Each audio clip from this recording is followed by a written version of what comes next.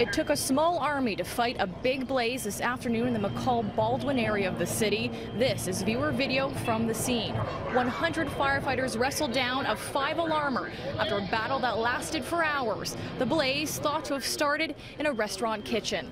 And I can tell you right now that blaze is believed to be out at this hour. Fortunately, no one is believed to have been hurt, but take a look at the damage. It's all started right there at Rio's Noodle Bar. And crews had to work quickly to keep smoke and flames from spreading through a common roof running through 3 older attached units.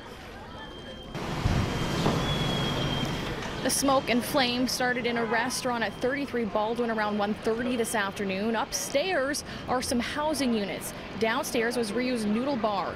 People in the area said crews worked quickly to get a handle on things. The thing is, I live a couple house next door to it, so I mean, my biggest worry was is my house okay? Last time I checked, it was doing okay, but I mean, the fire's spreading, so I'm a bit scared. I watched it jump to the 2 adjacent buildings on either side.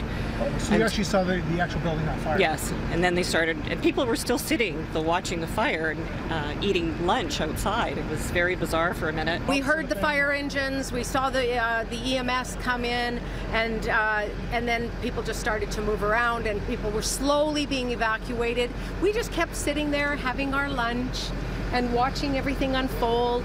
And it wasn't until we actually finished our lunch that they came and said, you have to leave. And by then it was getting pretty choky.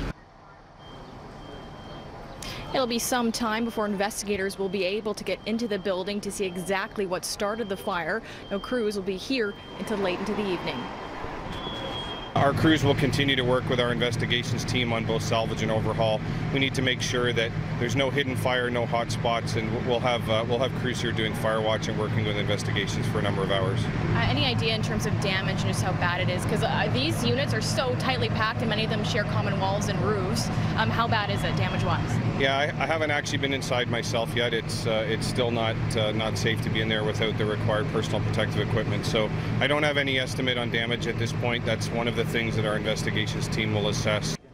The restaurant here, the Rias, the noodle place. No one was injured, and a dog brought out of the fire scene is said to be doing just fine as well. And how's this for the resiliency of this area? It is a very busy street, lots of restaurants here. So the fire was just there, but look, right across the street, they have already put out the patio furniture, and people are out there enjoying a dinner. So while there was a major 5-alarm fire here this afternoon, there's no doubt for many residents living in this area that this street will rebound just fine. Now, coming up on City News tonight at 11, we'll speak to employees of the adjacent businesses. They said that all they did was smell the smoke, and then it started bleeding into their workplace space as well, and then the evacuation began. We'll bring you some of their stories tonight at 11.